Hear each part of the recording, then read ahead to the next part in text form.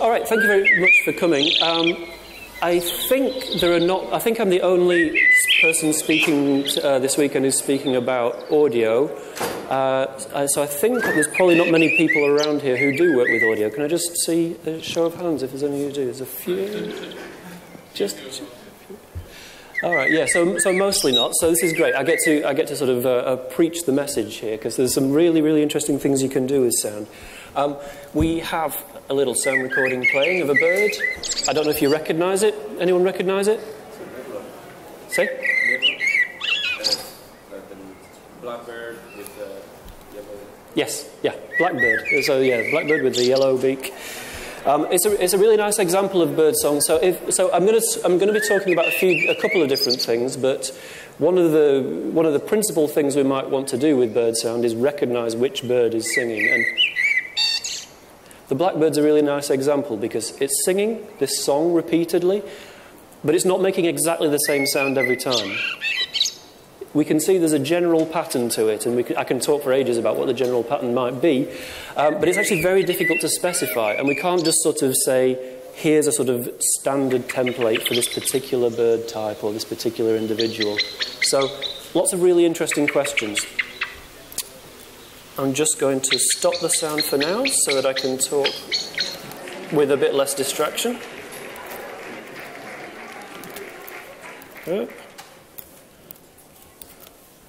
There we go.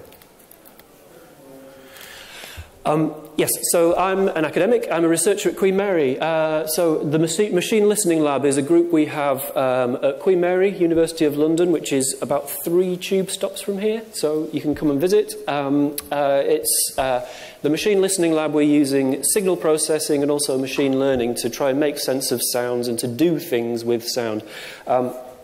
You might have seen some of the talks this weekend touching on image processing, touching on natural language processing. Audio, you'll have seen lots of applications of speech technology, but in general, audio is really quite underdeveloped. There's lots of audio archives, for example, which we can't really get a lot of information out of because we don't have a lot of very rich ways of dealing with that data. The same for increasingly, there are sensors everywhere. There are lots of projects where there are audio sensors continuously monitoring, and we'd like intelligent decisions to be made from those. So a few things that we do in our lab. Music transcription, we can take audio signals and in various ways try to turn those into a symbolic representation of what's going on in the music. We did a computer-generated musical, which is one of the slightly more unusual things we've attempted. And I'm going to be talking about the bird recognition. So today I'm going to be talking about bird species recognition and other things. And we have all kinds of questions about that. Can we decode the dawn chorus? So this is a spectrogram.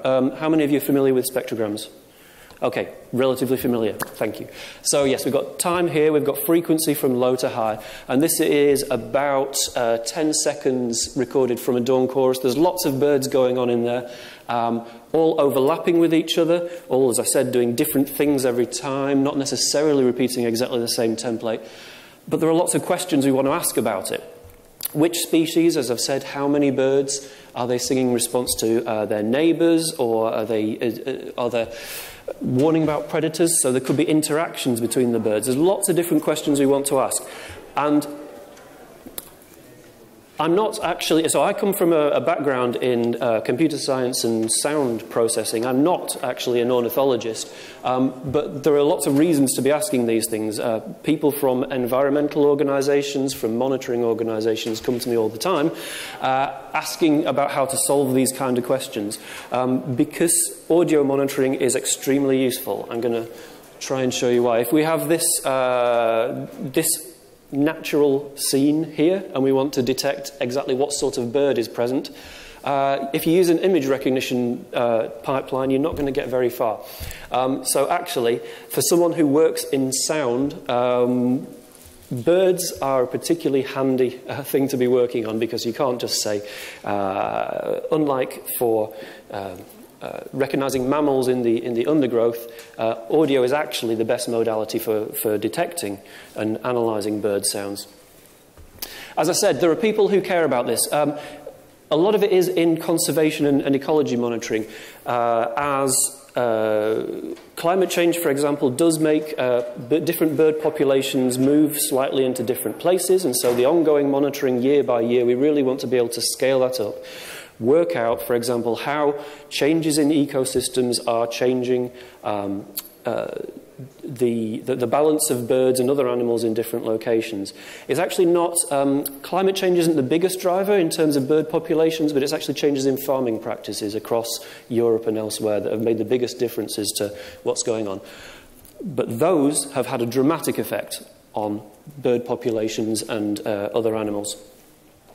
There are other reasons that we might want to study bird sound and other animal sound. Partly it's looking at the evolution of things like language. So humans have this almost unique quality of learning this complex language during childhood, but actually birds learn, songbirds in particular, learn their song from tutors during their early stages. And so people are studying the processes that lead to this. So if we take large data sets of bird sound and we can analyze the patterns in those bird sound and how those progress, for example, from generation to generation, can we understand something about evolution and even language? So, because, as I said, this is an audience that's relatively unfamiliar with sound, I thought it'd be kind of handy just to give you some very generic tips. So, I'm not going to be talking about speech recognition a lot. I'm not going to be talking about speech recognition much at all. It's a very developed field, I'm sure you know. It is very specific to the tasks that are required of speech recognition. So, you can't, in general, take a speech recognition algorithm and use it to detect boats going past on the Thames. You can't really use it to detect, to understand the sequences of sounds that birds are producing. There are other nice things. Shazam, I don't know how much that's well known, but that's algorithm for identifying music tracks. Again, that's actually a very specific algorithm, and it's a really interesting algorithm I can tell you about sometime. But these off-the-shelf things that you might know by name are not actually that useful for general sounds or for animal sounds. The most common approach in a lot of cases is to pretend a spectrogram is an image. So there's the spectrogram. You could just pretend that it was a photo of something and use pretty much any image processing pipeline you like. In general, that's not a bad approach. So lots of people who are doing machine learning applied to any kind of general purpose sound recognition task. At the moment, a lot of the leading methods are based on convolutional neural networks, in particular, also recurrent neural networks, applied to the spectrogram as if pretending it was an image. There's a few things that you might miss from that. So, I mean, firstly, I said that this is an image. We've got time along this axis and frequency along this axis. So one thing is, those are not equivalent axes. They have very, very different meanings. So do you really want to treat them the same in the pipeline that you're analyzing? Another thing that's quite common in sound is harmonics. If you have a sound whose fundamental frequency is down here, it might also be associated with higher fundamentals. And so the object that is in the image there is actually sort of spread out across the image. And so if, for example, you're using convolutional neural networks with a sort of a local field of attention, then there are losses in simply using a standard off-the-shelf pipeline there. Tools. So we use all the standard Python machine learning libraries. The main thing which might be new to you, I'm going to say, is librosa, which is a really handy library for loading and saving audio files of various sorts, for producing spectrograms, also for doing things like, well, actually, a wide variety of features, not just spectrograms, but a lot of the kind of standard things that people who do audio signal processing use every day. So it's really as simple as that in terms of libraries, so I'm happy to recommend that. I'm going to tell you then about sort of the story of how we took bird species classification, did some research on it, and then turned it into an app which we now sell in the UK. And it's called Warblr. The idea is you have the app on your phone, you don't know what that blackbird is, so you record 10 seconds of it, and then that sends it to our server, we give you an answer. So I'm an academic, and I did this work, this sort of commercialization work, partly as a way of actually making the initiative sustainable, because in academia we can have a project that lasts for 2 years and then just goes off a cliff. I wanted to see this as a thing that people could use, and that people could and that would be an ongoing project that would just be, it's just some kind of tool that you would have on your phone. We also work with open data, and we have, as part of the way we've designed this system, we have a kind of a give and take where we say that people who contribute audio recordings to this, their recordings will be published anonymously as open data. And so we're building, with this initiative, open data sets of bird sound recordings that can be used for various research purposes. So there's a nice kind of give and take there. We built it as a commercial project, but not just a straightforward, here's a thing you can buy, commercial project. So we want to take 10 seconds of bird sound and predict what sort of bird it is. That kind of thing has been done in the past in some research papers, but actually, if you think about what's practical, these kind of, let's say in the 2000s, research papers would do things like they would classify between 10 different bird species, but they'd be really clean recordings, and it's not got any background noise on it. Not really useful. If you go out with your mobile phone into some nearby forest, there's actually potentially more than 200 species that either live in the UK or pass through the UK that you potentially might hear. And if you go to the tropics, there are even more. So really, if you're designing a bird classifier, it's a pretty large number of classes. And of course, there might be more than one bird active at a time. So just briefly, this is just a kind of a case study of how we specifically engineered some features to lead to good learning in the case of bird sounds. So that blackbird example I played you at the start. We don't have an exact template that we can work with, and as I said, with the sort of full range of frequencies, there might be information in different frequency bands. What I'm going to just talk you through very quickly is a kind of feature learning process that we used, which is a little bit like a kind of convolutional filter. So here's a spectrogram, and for the input data, we're simply going to divide it up into frames, but they're going to be full height frames, so the full frequency width, but say about 10 or 20 milliseconds of time. And, oh yeah, this is in slightly the wrong order. Let me do it this way. So then what we want to do is actually learn a basis set, a set of features on which we can sort of project that data. And so we're learning that from the types of very brief, as I said, 10 or 20 milliseconds, the type of very brief gestures that birds tend to make in audio.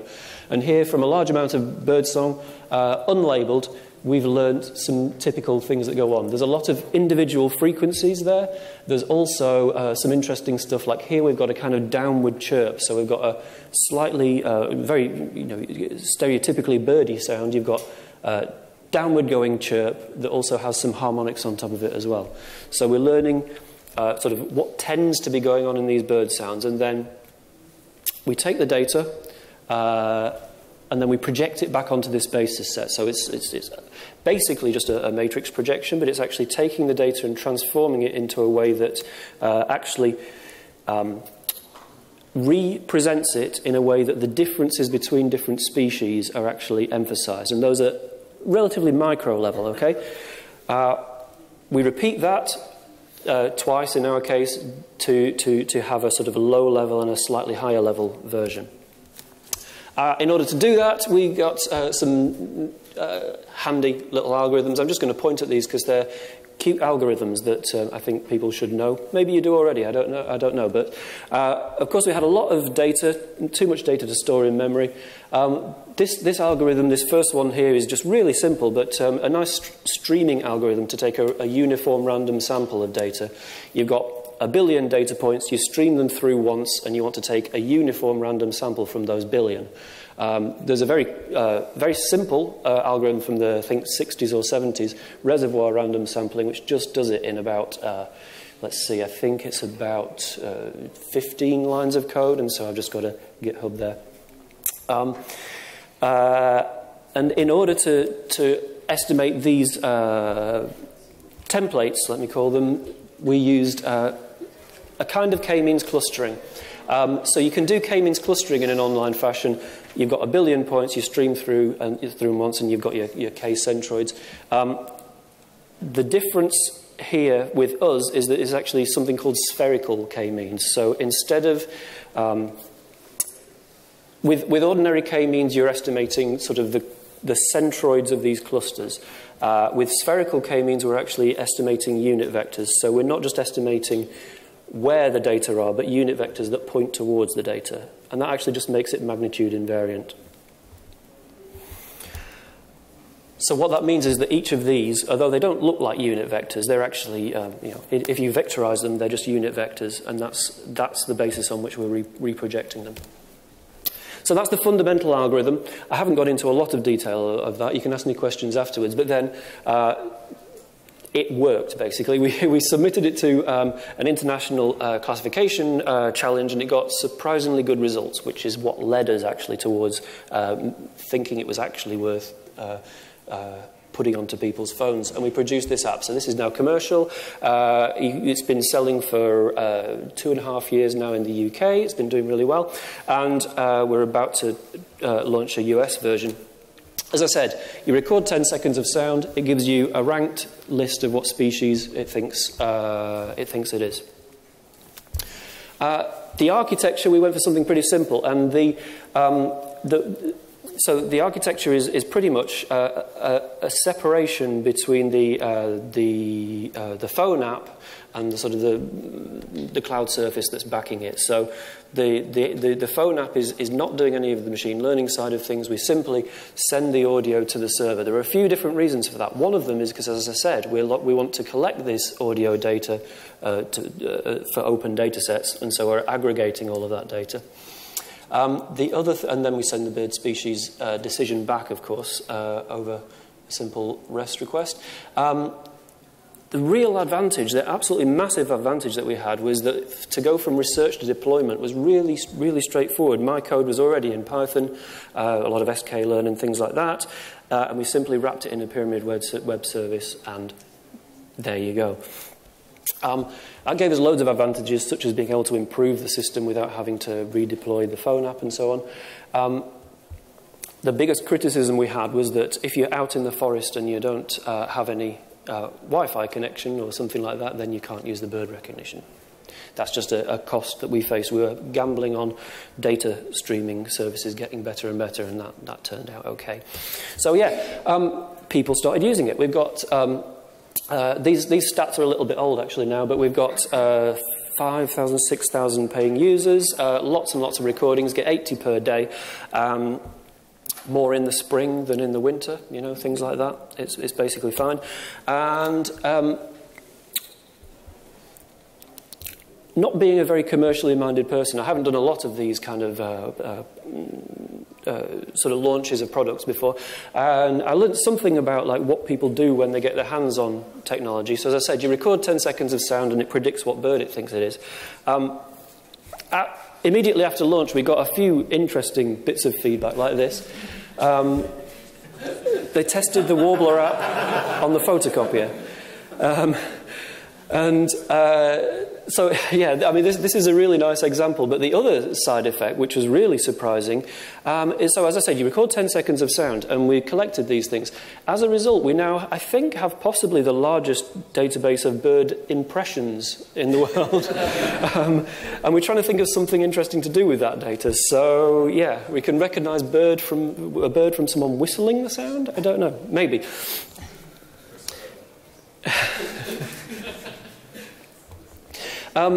So yeah, that's sort of the first story I wanted to tell you about automatic bird species classification. And so we released it. So we did the research on that, and then we've released it as an app for people to use. It does also relate to sort of ecological monitoring projects, and so with data sets that people record out in the forest, we want to go ahead and sort of use that for larger projects. I'm going to give you a couple of very brief postcards of sort of active research, and then I'm going to talk about something to do with bird detection, which is hopefully something that you could even get engaged in if you wanted to. So one of the things we're working on at the moment is actually partly related to the problem that we have so little data. So if you work with speech, you're extremely lucky because so many databases of annotated speech, people transcribe the speech, people transcribe the speech in multiple languages. With animal sound, bird sound, we don't have that. We have to work with either completely unsupervised data. Obviously, we don't actually know what the birds are saying to each other. But also with data that might be weakly labelled. So on the left-hand side, you see we've got actually what typically happens when you have a bird watcher out in the field. They'll have a list and they'll say, I saw a robin, I saw a blackbird, I didn't see one of these. But actually what we want, especially in like archive applications, so for example the British Library has this fantastic big sound archive of natural sound, but that is weakly labelled. It just says there is a robin in this recording somewhere. We'd like, in order for actual data mining to be useful, we'd like to know where in the sound recordings those are. And so we're working on this sort of paradigm of being able to make inferences from weakly labelled data. So that's a nice prospect that you can train a system even though the training data isn't as precise as you would like. That's something that we've just submitted. I'm just going to leave that there for now. Similarly, I'm just briefly going to talk about sequences. So birds sing often in sequences of units, and we'd like to make sense of that. In the long term, we would like to know what birds are saying to each other. What's the information content in there? And so for birds, as I said earlier, we can't straightforwardly just use a speech recognition pipeline. One of the reasons is that there's often lots of birds singing at once, and of course, lots of people would like to be able to decode multiple speakers at once, and that's still a hard problem. With bird sounds, we do things like we take a sequence of bird sounds and we want to automatically predict which sound belongs to which bird.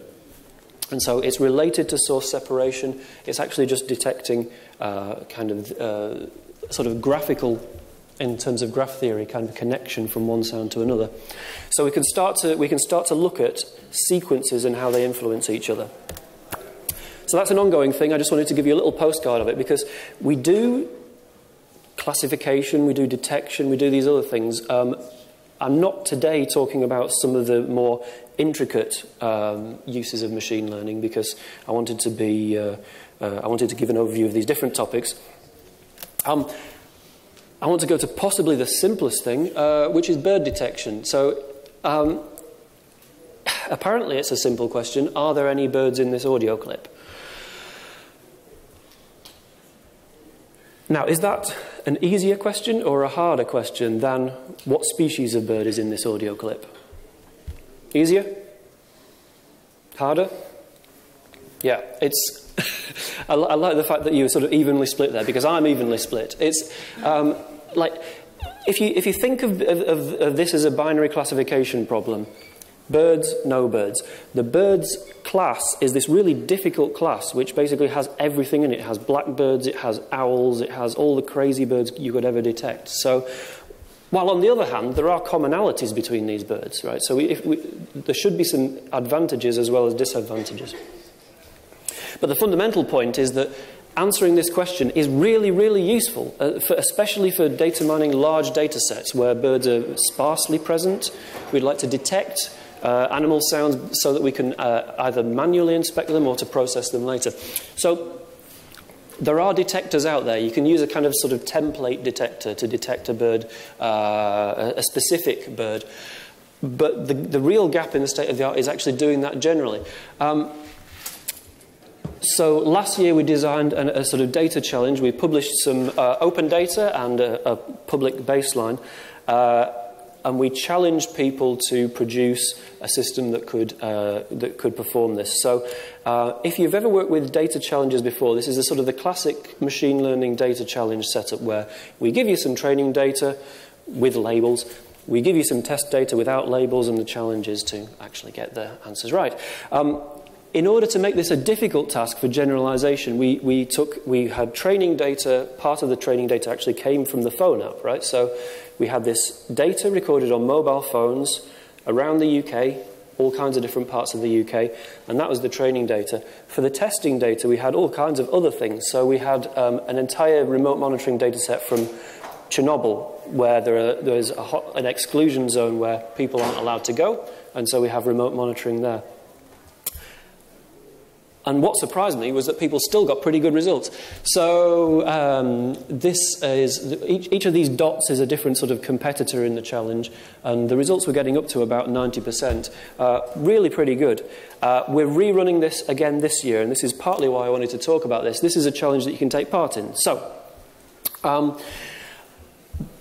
last year, well, it's actually the year before last now, but we ran this challenge. We had prizes for the best submission. We also had prizes for the most interesting submission, because we really didn't want just a whole pile of the same convolutional neural network submitted. So it was great to see diverse approaches.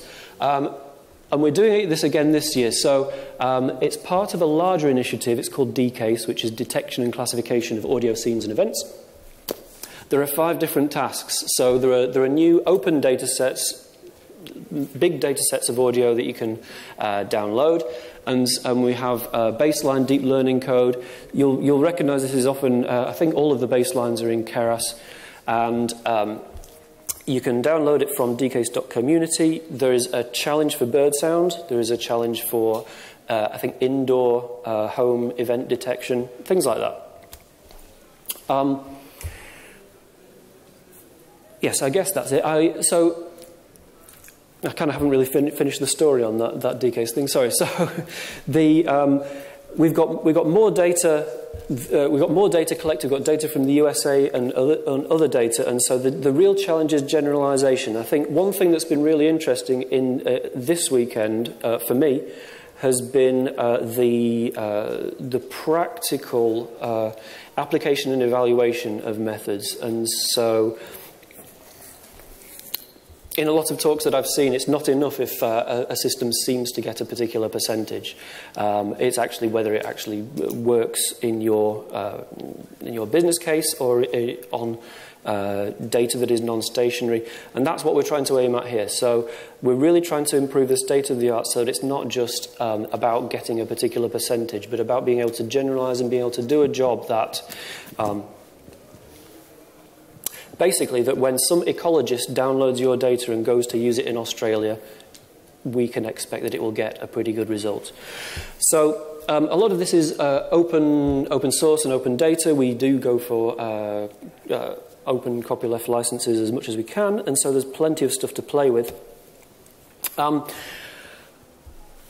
I hope that I've shown you a bit that there's a lot of different challenges, and this is just in bird sound. I mean, you can also think about analysing cattle sounds or outdoor sounds, along the river, along the street. There are some industrial applications starting to come in, so part of that, some of that actually comes from smart cars with audio detection on smart cars. There are a few different things, so many different things in audio analysis. And I hope that through these open data sets, you'll be inspired to just have a little dabble and see what you can do. I'm going to thank the different sort of Python tools and libraries we used. So I mentioned librosa for audio processing. In terms of machine learning, we are sort of using... I didn't put scikit-learn on the list here. Well, anyway, so we are sort of using these sort of 3 different kind of paradigms. We do plenty in Keras and TensorFlow. Also, there was Theano and Lasagna. Anyone with Lasagna here? Yeah. Sorry? I know. I just like Lasagna, but yeah, I know everyone's on Keras and TensorFlow these days. So I just wanted to see a little bit of a EA. Anyway, and yeah, thanks to Pyramid as well for letting us turn our research code straight into a web service. That's great. You can download the slides there, and that's me, that's the app, and that's the data challenge. We've got plenty of time left, so I hope you've got questions about bird sound. I think we should do it that way. So, thank you.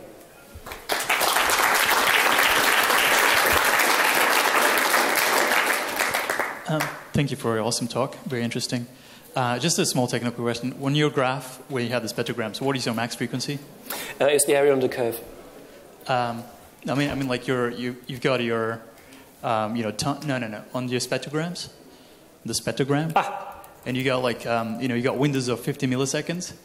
But what is your max frequency? And is that like, what frequency do you go up to when you? So we're actually using standard CD quality sound. So that's 44 kilohertz sampled, and then what you see here, and actually, yes. So what we're doing actually, in order to do a little bit of data compression, we've taken the standard spectrogram and then we've actually compressed it into the MEL spectrogram, which might be a word you're familiar with. It's a slightly warped frequency axis. But then it's going from about 100 hertz here. Well, yeah, no, let's say. We high-pass filter it for the bird sound, so we're starting from about 500 hertz here, and then it is going up to the 22 at the top.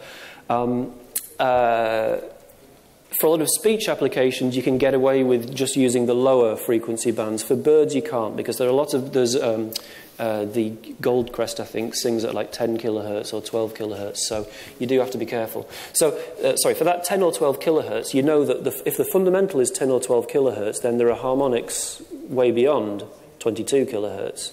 But in general, CD quality is okay for bird sound. Cool, thank you.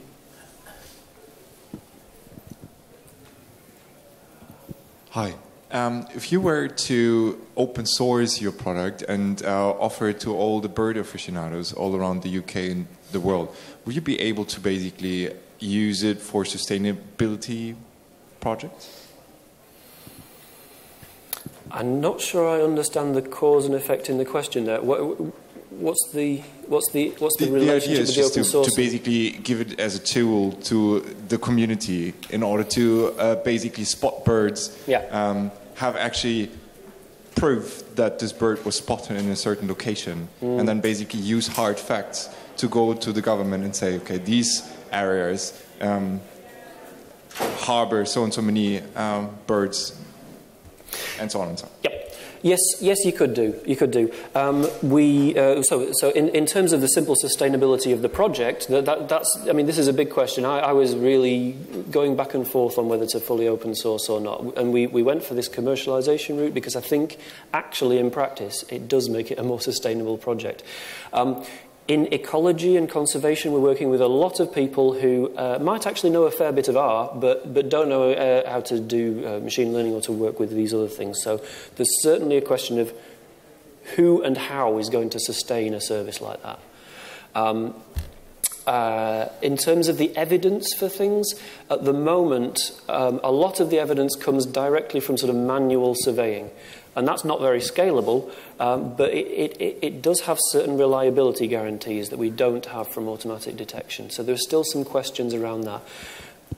Machine learning often gives fuzzy results. So there are error bars, and how to incorporate all those error bars together into creating things that should guide government policy, that's still something which we have a lot of discussions with statistical ecologists about. Thanks for the talk. I really like the Warblr idea. Just wondering, do you, or have you thought about using the GPS location for building, improving the predictions? Yeah, I got a story about that. Yes, we do. So thanks to the British Trust for Ornithology, who have been doing some of this manual surveying for decades, they have a map of where we expect to see particular birds. They allowed us to use that data, so we have this we have the GPS location, and we have and that gives us a bit of a prior. Now, the issue with that is that if you give people an app to recognise bird sounds, the first thing they'll do is play a sound from their laptop, and the GPS location isn't leading to an expectation of a kookaburra in West London. The other thing that happens that's unexpected is that people go to to London Zoo in Camden, and the data doesn't actually tell you about London Zoo either. So There are pros and cons to using that, but we collect the GPS data and we do use it, and it does, apart from those caveats, it does help to pin down the decision. Yeah, great talk, thanks. Maybe you said it, I missed it, but how do you acquire your training data set? And did you ever think of using Warblr in order to get input from the user in order to label your data set? Yeah, absolutely. So the part of the... Oh, I'm going the wrong way in the slides here. Part of the design, we really wanted the user journey to be really, really simple, because this is expert birders don't need the app. Expert birders can already hear what they're hearing, but this is ideally for the general public to go, what's that sound? It's that. So we tried to keep the user journey as simple as possible. There is an option to give feedback on whether the results are right or not, but given what I've just said, you'll understand people don't usually know if the answer is right or not. So we have less than 1% of the data people give feedback on.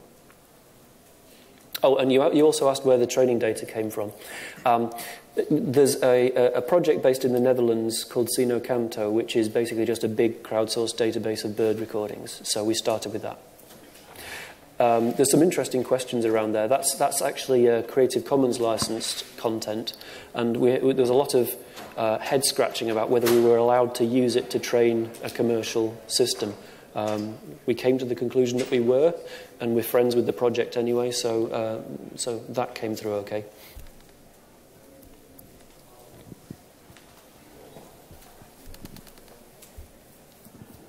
Thanks for the talk.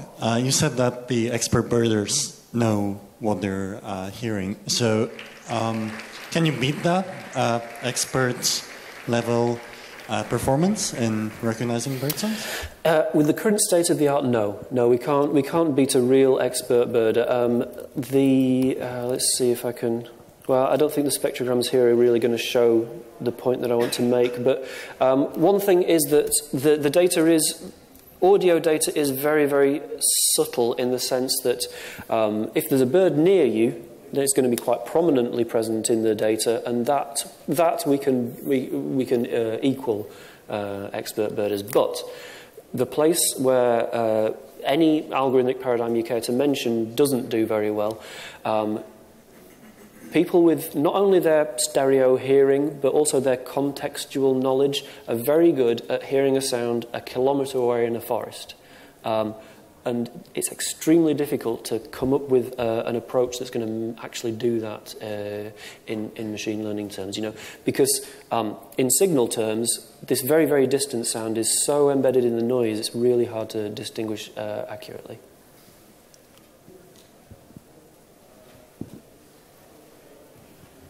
Just out of curiosity, do you know how much information you actually add by the spectrogram? Or have you tried different spectrograms?